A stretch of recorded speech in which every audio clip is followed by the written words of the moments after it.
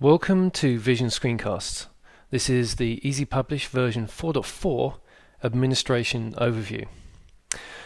Before we are able to get into the administration overview, you're going to be faced with this type of screen. Now, Easy Publish has a front end and a back end. You'll probably recognize the back end. You've got training or whatever the name of your site is, /site admin, or you're likely to have admin dot and then the site name. If you're logged into the front end, then you're going to have this kind of easy power bar at the front here. But we're not going to go through the front end. What we're going to do is have a quick whip through all of the kind of major administration features that Easy Publish has, so you can get an overview. The first thing we're going to do is log in with our user account, and then what we're faced with is the dashboard. Now, the dashboard is meant to be the kind of center of your Easy Publish world, and it has a lot of the information and the things that you're working on are clear and to the hand. You have on the top here, you have my pending items, my drafts, so you can tell that I'm working on a document for the conference awards, and you also have over here some information about your system, so you'll know what version of Easy Publish you're running. In this case, it's version 4.40. And it's also saying whether you're running Easy Publish Premium or not, and the latest content that you've actually edited on the site. And this is quite handy because you could have a large site and you're trying to hunt through for where was that article I edited a week ago or 2 weeks ago. This will have a complete list of all of the items that you've actually worked on. So let's go through and have a look at the items within the tab here. We've got change password. So as with, say, a front-end user or an ordinary site, you can change your password. You'd enter your old password here and the new password. We've got some collaboration, and this will be where your workflow items will be. And we'll have a future training session on workflows.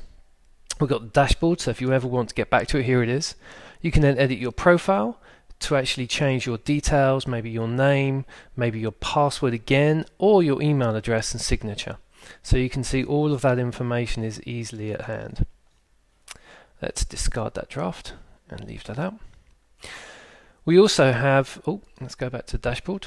We also have my bookmarks, so we can get an understanding of where my bookmarks are. Now, bookmarks are in two places. They're either here, where you list them within your dashboard, or they're nice handily in this nice tab on the right hand side. So I've got several bookmarks in here, and if I wanted to remove one I could, or if I wanted to add one I could as well. While we're talking about the right hand tab, it's got some information in it as well, such as change information, and you can hide it if it's in the way. If your screen space is at a minimum, you can hide it and then you can show it again. We have my drafts that do, again, a list of all the drafts, and this way you can actually list them in 10, 25 or 50. And your notification settings, and this is when do you want to be told about things that are actually changing on the site. As you can see down the bottom here, I have an update. I want to know any update for files that are added into the conference location or within images, so I can just keep a gentle eye on what's happening within the site, and I can find out whether they're daily, weekly or monthly. And also I can choose to have notifications from workflow emailed to me as well. And pending items is again tied into workflow, and there's also a small site structure down the bottom here. So that's the dashboard. The content structure tab contains all of your files, so if you want to find a file or a folder or an article that you're working on, it's more than likely going to be in here.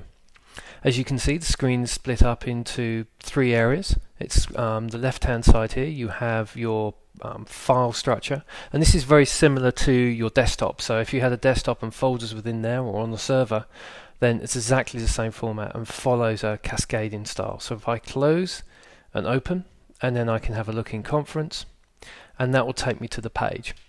Now when I'm in the page, I'm in the second area, and the second area gives me information about the particular folder article that I'm looking at.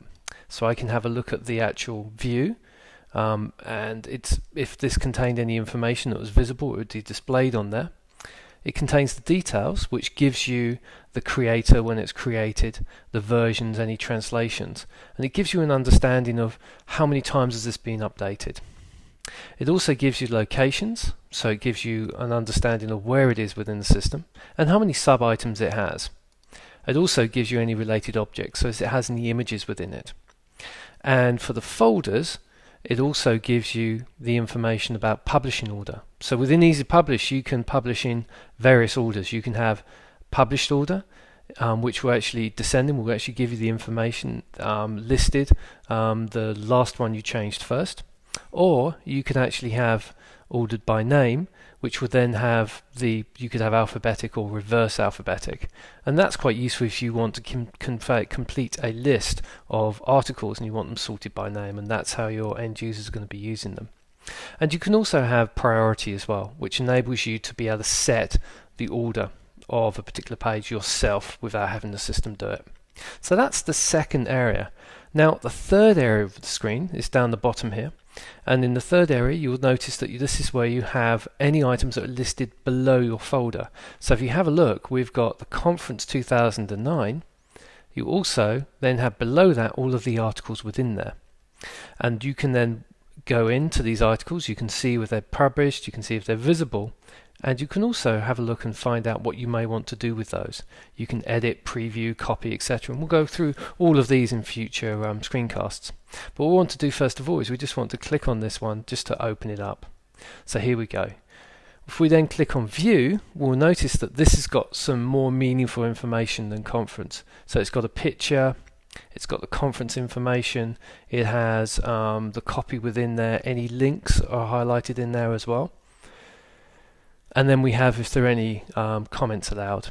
And down the bottom here as well, we've got managed versions. So if we wanted to know when something was changed or updated, we can click on that. So if we just quickly clicked on edit, we'd then be able to go in. It looks like I've opened that one before. So I've gone into here and I've been able to edit it. So I've got conference, say for Berlin, for training. I've then got the author and all the other information. And again, this is the editing of Easy Publish we'll go through in a future cast. So I'm going to store that draft and exit. Also, it gives us, if we then go into the conference again, you'll notice that this item has two locations, and that's because I've added an additional location under knowledge. This means it will be listed under conference, and it will also be listed under knowledge as well. And on the right hand side you can set the main location. Now again, as with every screen, you've got this tab on the right hand side where we can add bookmarks or change items, and then I can close that down should I want the entire screen. If I go back to conference again, within the content area, I can then, if I want to select all items or some items and I want to remove them or move them, I've got the option to do so. And that's the content structure. The media library is the main location within Easy Publish for all of your images and files and Flash and videos should you want them. In fact, it's very, very, very similar to the content structure, in as much that on the left hand side you'll have your main folder structure, your way of organizing your files. On the right hand side you'll have the information where you can view those files. So if I, in the same way as content structure, wanted to click on images, I can then go through and see the information about the folder and container, and then I can see the list of the actual images below there. If I find within this area this information is too much, I'll just click on that and shrink it down. And if I'm not really caring about editing or viewing the information, I'll normally shrink that down. It saves a lot of space. So then I can look at my image itself, increase this out, have a look at the view, and then I can get a good picture of the image. So within Easy Publish, this is the kind of shared space where you'd want to put all of your files, so all of your information that you're storing in PDF, Word document, Excel, PowerPoints, etc. You then store your images, and then with images, this is where you'd store your JPEGs. It's where you'd store your PNGs and any other image data, and where you'd store your multimedia as well. So any videos, any kind of large storage or something that has both sound and movement in it at the same time, you'd probably want to put into there. And you can create multiple folders below here. You don't have to stick to these. I would definitely leave these three in and don't touch them, but you can have multiple areas within theirs, and if you want to, set permissions. and that's the media library. The User Accounts tab is the tab that we use to store all of our users within the system. So within here we're going to store everybody who's an editor, who needs to be able to edit content, everybody who's an administrator, and also anybody who's signed up to the site anonymously or signed up to the site as a member. When I talk about signed up to a site anonymously, anybody who comes and visits your Easy Publish site actually gets assigned a kind of anonymous user. It's how Easy Publish tracks them throughout the site and has an understanding of what they need to do. So you're going to have anonymous users, you're going to have members, and this is someone who's actually registered on the site, and you're also going to have administrator users. So, and again, just like Media Library and Content Structure, Easy Publish treats users exactly the same. So the skills that you learnt within Content Structure and Media Library can be used here as well. The same information along the top here, except we've got a couple of extra tabs about roles and policies. Roles, what can they, what roles they live in. So an administrator can basically do everything, but you may have an editor who could be a sub-editor and a publishing editor. So you can set your roles up, and then you've got your policies. So what can this person do? And you'll notice for the administrator, it's pretty simple. It basically is everything. However, for an editor, if we have a look at their roles and policies, you'll notice that for policies, you can break it down into a whole heap of information. So you're saying that you can say only read certain sections, whether they can use Easy Flow, the layout mechanism, whether they can look at content differentials between different types of so if you've got an article, you'll be able to see what's changed between versions. So it's really, really granular, which can give you a lot of control. And then you look at the roles as well. So this has the role of a member and an editor. The reason why you need the member in there is because it needs to log into the site. And again, we'll cover that in a future screencast. So, as we can see, if we go to the administrators, we have our user down the bottom here. And if we want to see who that user is, we can just click on it. Then we can view, or we can click edit. And then just as the user profile edit, we can go in and change it. Which means if you have users in your system, you can go in and change their password, you can go in and change their email, their signature, and you can really support them. And it also means you don't have to know their password to be able to help them. Now, there's also some other information on the left-hand side here, which gives you when it was last modified, how many published versions, and also if there are any translations as well. So let's discard that draft and go back so it's nice and clean. And that is the user accounts. So we've been able to touch on just a few of the features within the administration overview. Now, you can get a feel for the amount of power and the amount of functionality within Easy Publish. Now, what we're going to do is we're going to go through and explore some of these areas in other topics.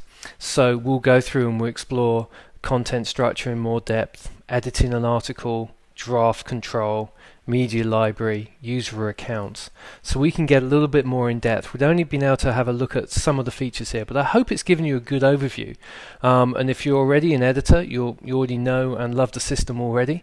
And if you're a new user, it'll give you an insight into the true power that you can get within Easy Publish. So thank you very much for watching this screencast, and I hope you found it useful. Bye bye now.